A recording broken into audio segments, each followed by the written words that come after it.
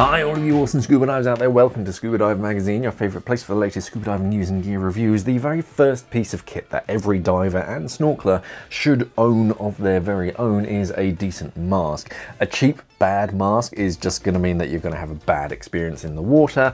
In fact, you can actually buy the most expensive mask out there and still have a pretty bad experience if the mask doesn't fit you properly. Mask fit is always more important than any other feature on a mask. But that being said, if you feel a little bit dazzled by the different designs out there, because there's a lot of masks out there, I picked 10 of my favorite masks on the market right now.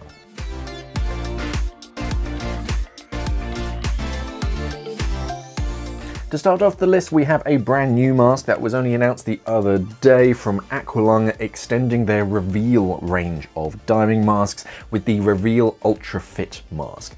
The Ultra Fit is so named because the skirt comes in 3 different sizes for different face sizes and shapes, so you're guaranteed to find a size that fits you. It also has removable lenses, which usually means that you can fit prescription lenses. I'm writing this before they've actually mentioned prescription lenses. I couldn't find any reference to it on their website. They just talk about how easy it is to change the lenses. But other than cleaning, the only real reason that you would want to be able to change the lenses is to fit prescription lenses, or maybe they're releasing some kind of UV treated lenses later on. Don't know, that's all speculation. Either way, I'm excited to try out the Reveal Ultra Fit, mainly because of those different skirt sizes. But yeah, it's also quite a nice feature to be able to disassemble your mask so you can clean it between dives.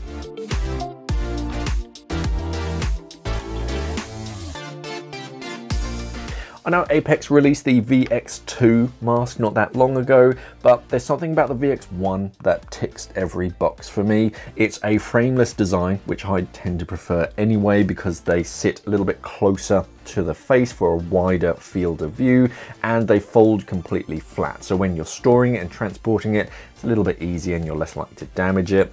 It's the little things with the VX1, like the barrel in the buckles in each side are made from metal instead of plastic, so they're going to last much longer, and they give you a really strong mounting point if you want to fit a fabric strap like this. 2 lens options on the VX1, the standard pure clear lens, which is a solid all-rounder, and you have the UV cut to protect your eyes in brighter waters. That and a range of color options from a classic black. Most masks will come in black, a dark grey like a gunmetal grey, which is pretty cool, a white and an orange. I know the orange is a bit bright, but I do like a flash of orange from time to time.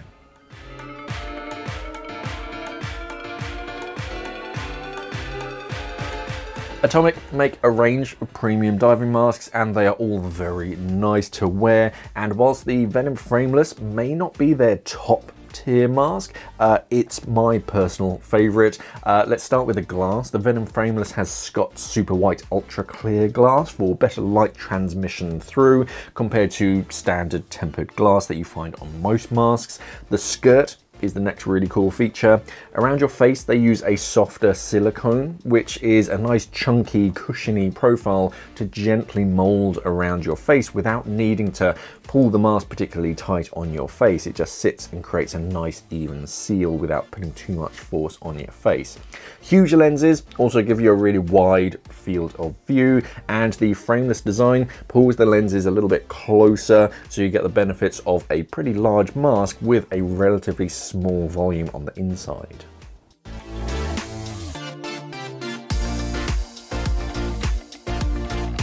Another mask that isn't strictly their fanciest mask, I love the Mara's i3 mask. The i3 is the first on the list to have side windows on either side, which really do open up your field of view either side of you. This means that you can kind of subconsciously know where your buddy is beside you without needing to physically turn your head to see. You can kind of see them in your peripheral vision, where on most masks you just have a bit of frame, or the skirting you have a glass panel so you can see. It can't help much if they're sat above or behind you, but you can just see more in a single snapshot when you're in the water. It's one of Mars's more budget masks as well, so you're saving a bit of money. Sure, some of the others have fancier silicone and some clever features, but the i3 is a nice humble mask with one of the best fields of view out there at a budget price point. And if you get one with a clear skirt like this one, you can also see shapes and shadows through the actual silicone skirt, so you do get a really wide field of view.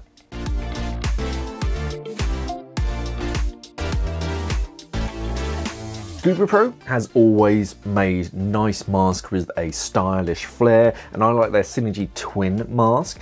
This is actually my wife's diving mask, and the reason she loves it is and myself included, is this true fit skirt. The problem with silicone skirts on masks is that if you make them soft and thin to mold around any face shape, they then collapse and your mask can kind of flop on your face because it's too thin. If you make the silicone skirt thick, then they can leak on some face shapes because they're not molding around the different contours of your face. So if you have more pronounced temples and cheekbones, then it can displace a thicker skirt. So what Scuba Pro have done is effectively rib the skirt so that it can mold around any face shape or bone structure for a good seal whilst keeping the shape of the mask. This mask is the older design with the standard silicone strap. The new version actually has Scuba Pro's comfort strap that's a bit stronger than a standard strap, especially if it's cut. It can withstand that, whereas a silicone strap will just cut through. A fabric strap is just gonna last, and you don't need to worry about tangling your hair in the buckle. Silicone mask straps can get a little bit tangly if you've got longer hair, whereas with a comfort strap, aptly named, they're much nicer on your hair.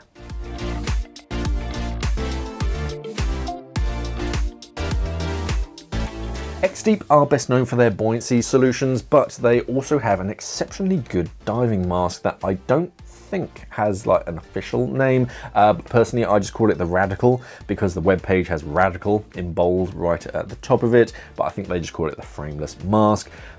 As the name suggests, another frameless mask, but the USP here is the large nose pocket and the lens shape. If you have a petite nose, then you can count yourself lucky because you can fit most masks. It can be challenging if you do have a larger nose to find a mask that will fit comfortably. That's where the large nose pocket makes this much more comfortable. The lens shape has been opened up in key areas where you normally start to see the skirt on the inside whilst you're in the water. It's opened up to mimic your natural field of view. Nothing overly flashy with this mask, it just gets the job done. Comes in two colors, the standard matte black, and it also comes in a clear color to let lots of light in as well.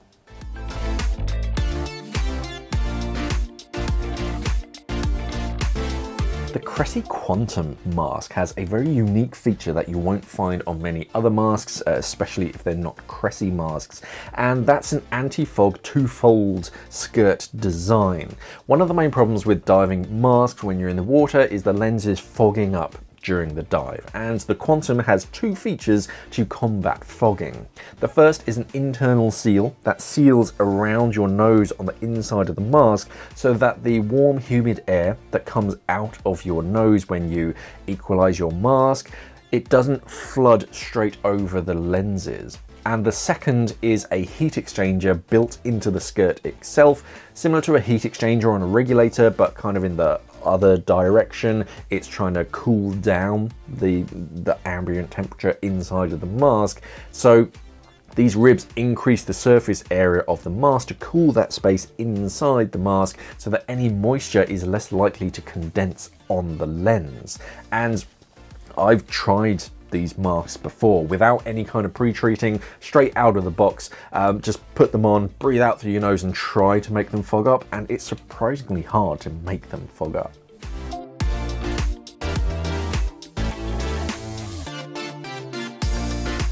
Fourth Element shocked the dive industry by venturing into the mask and fin market a few years back, and the Seeker is their newest design. Two lens options, what Fourth Element calls Clarity, which is a glass lens with fewer impurities, so similar to the Atomic and the Apex. It's just a good all-rounder. It's very popular with photographers because it's just what you see is what you get. The contrast lens provides a full UVA and UVB protection from harmful ultraviolet light which can damage your retina. One of the nice features is the case that comes with the mask itself. The Seeker has a half-shell EVA case, so you don't need to carry the standard clunky plastic case that comes with most masks around with you, but your mask is still protected. You can even fit the actual case with the mask inside in some foot pockets. Otherwise, the Seeker has been made to fit most face shapes and really maximize your field of view with these kind of eyebrow sections and a stylish skirt design.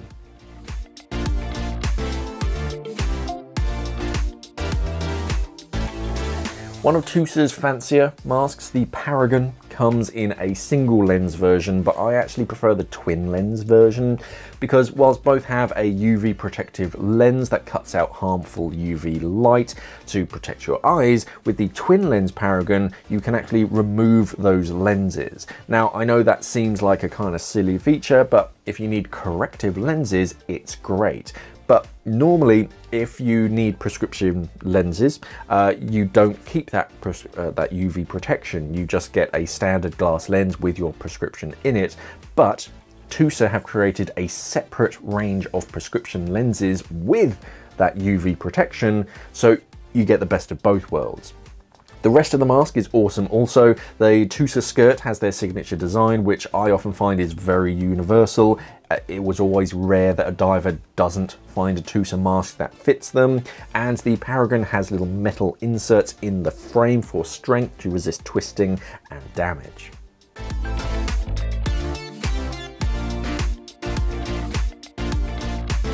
Finally, I have to go to a timeless classic. I love the classic square frame of the Scuba Pro frameless mask, and Scuba Pro has a larger version that they call the Gorilla. If you're like me and you have a larger face shape, then some masks can look a little bit odd on your face and may not fit properly, so the Gorilla version is just that little bit wider. I've always been impressed by the field of view of square masks, and unlike some of the more flamboyant mask designs out there today that some can make you look like a Batman villain, the frameless hasn't really changed design in decades and it still looks great on any diver.